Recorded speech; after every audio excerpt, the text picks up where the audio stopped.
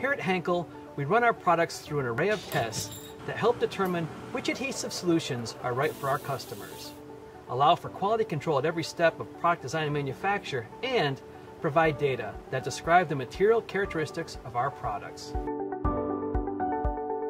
Threaded fasteners are one of the most important detachable parts used in machinery construction.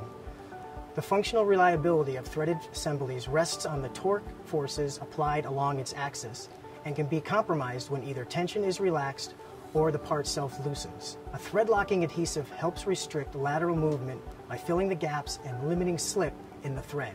One way we test these adhesives is by using straight threaded fasteners like nuts and bolts. A bonded assembly is seated in the torque tester and tested at a defined rotational speed. The initial result recorded is the strength of the first break in the cured adhesive. This is the breakaway value. We are also interested in the remaining resistance of the assembly, which is measured at 90, 180, 270, and 360 degrees. These results are averaged to obtain the prevailing torque strength, which shows how much friction or drag is left to continue turning the nut.